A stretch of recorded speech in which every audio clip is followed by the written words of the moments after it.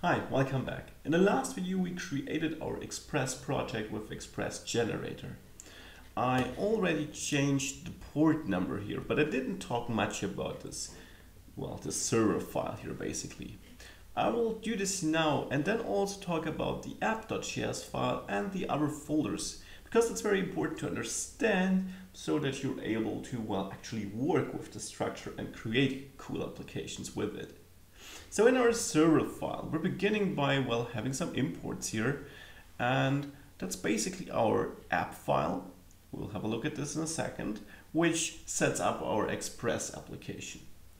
We import the HTTP module, which we did in all the other lectures or videos before when we were working with pure Node.js. So this is Node's HTTP module. Then here we're creating a port variable and we're initializing it with this normalize port method here. Let's have a look at this method. We can find it here. Basically what this method does is it parses a string value into a number, into an integer. That is in a nutshell what it does, because here we're passing it like this, like a string, and then we're transferring it into a number. Why are we doing it this way? Because it also tries to get our port from our environment variables.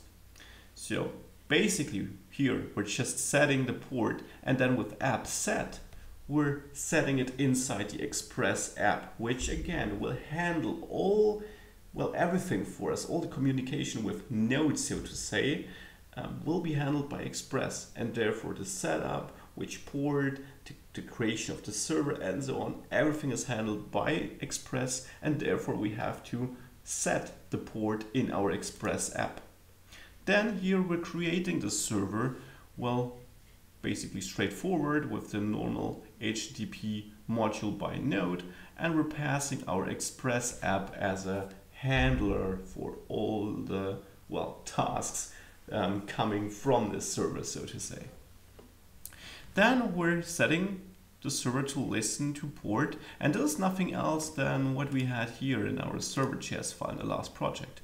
HTTP create server, then what should handle the requests, in the case in our current video, Express. In the last video we did it manually with this handle request function, and then that will listen to this port.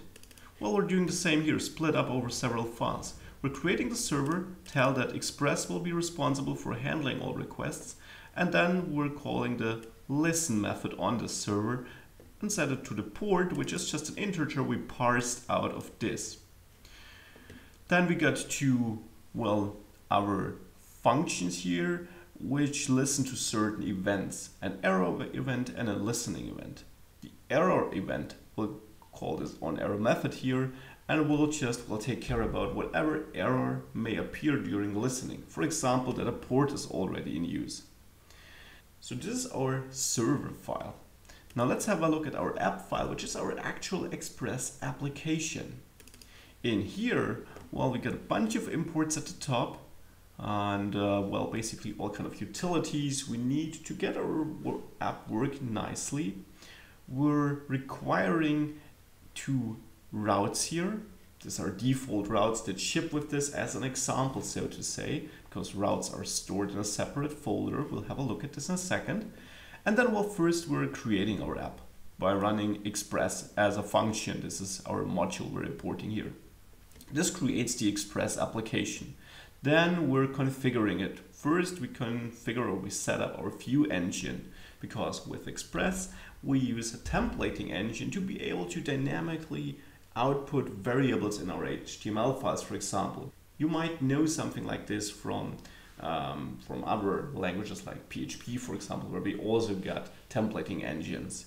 Here we're setting up which engine we want to use, Jade in this case, and we will have a look at different templating engines in future videos.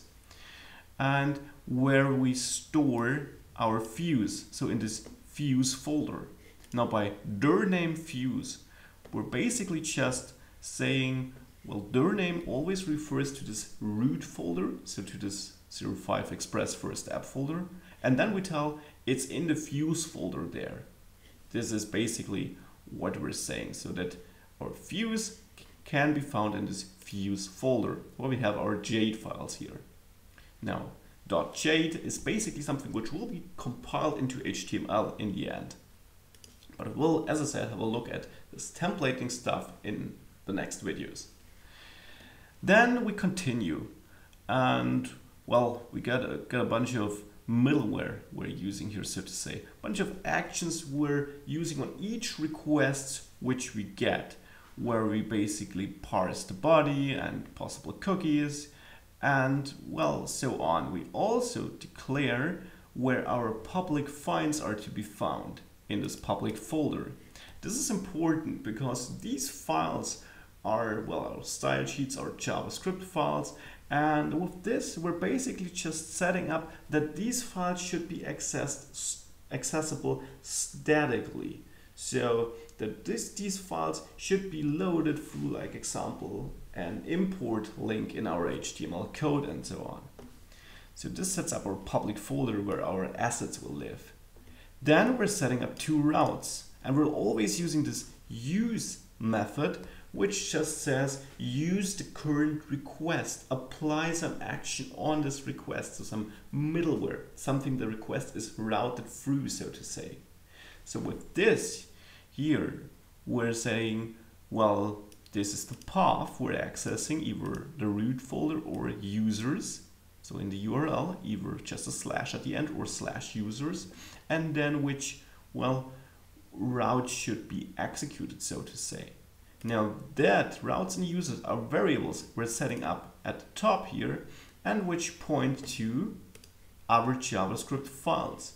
So all we're saying here is that if we access this route, if we're having this as a path in our URL, then we want to, well, use this routes file here, this index file, this file here to handle this request. And if we have users, we want this users file to handle this request. So we're just filtering the path and then determining which file, which method should take care about this request. So I hope this clears how we're having a bunch of filters here, doing all kind of stuff with our pull request.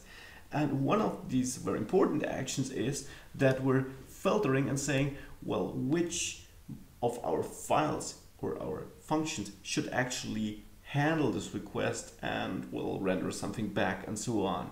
So in a way, this is comparable to our last video where we were saying that, well, everything should be handled by handle request, and here we were also getting the path and then saying, okay, we want to render this or this HTML file. And here it's a similar thing. We're getting the path and then saying who should take care about this. Next thing is we're, well, as the description says, catching some 404 errors. So again, this is some middleware, and this is how middleware is used in Express. So you already saw we got several arguments we can pass to these use functions. We can pass a path and then, well, a function which should take care about it. We can pass our functions, and we can also pass anonymous functions which take a request, a response, and a next object. But in the end, all these functions here resolve to a function that, well, takes this request, response, and next, because this is how we, well, funnel through our middleware. We're calling next at the end to say, okay, now the next step should be executed, so that we're dropping through all these use cases and not stopping at one. And we also say, what do we want to do with the request or the response? So here we're just handling 404 errors. Down here, well, we get some other error handlers, basically just making sure that if errors happen, they are handled in a certain way. Let's have a look at our routes. So when we're accessing slash, like here, we're on this index page, or we're using this index route, this routes index file here. Let's have a look at this index.js file.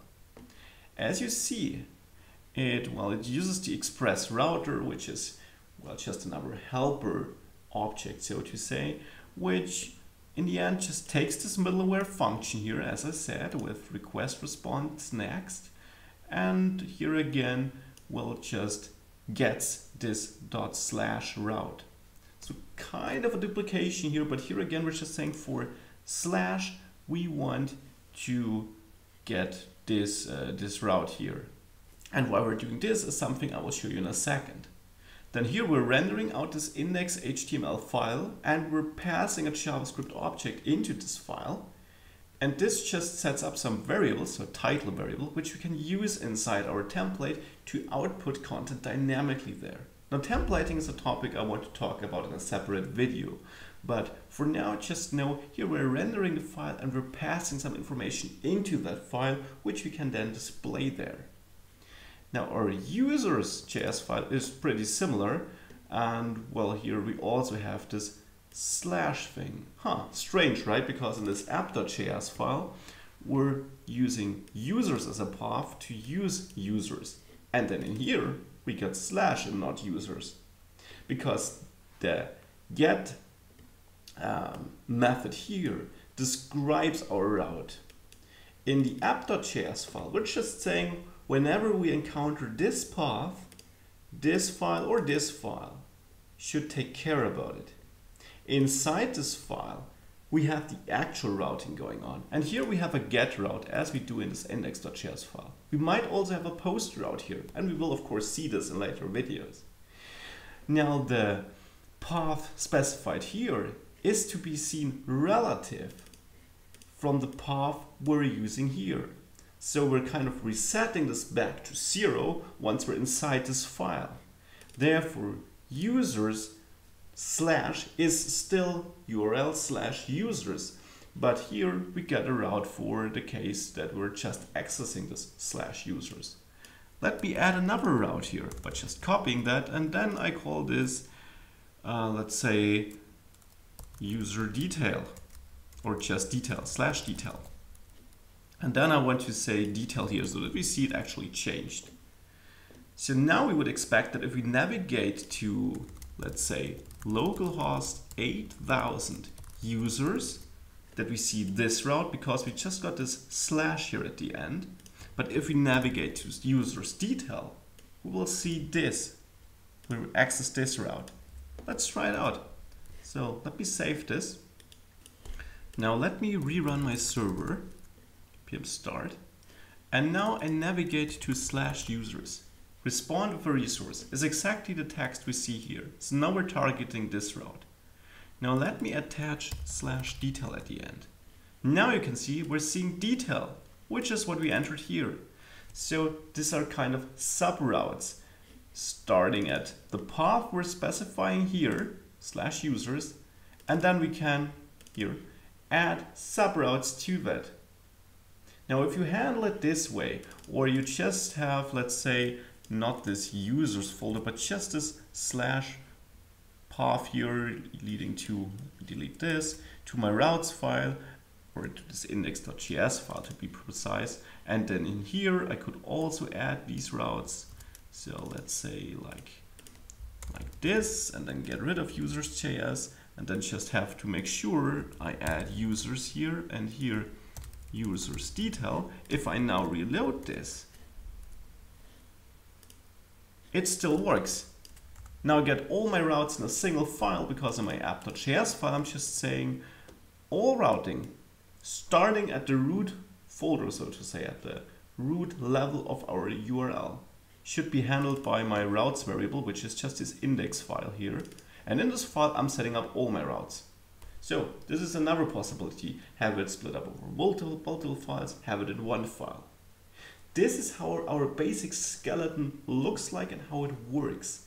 And in the next video, we'll play around with it a little bit more and add some more views and yeah, well, start creating our own application. See you there. Bye.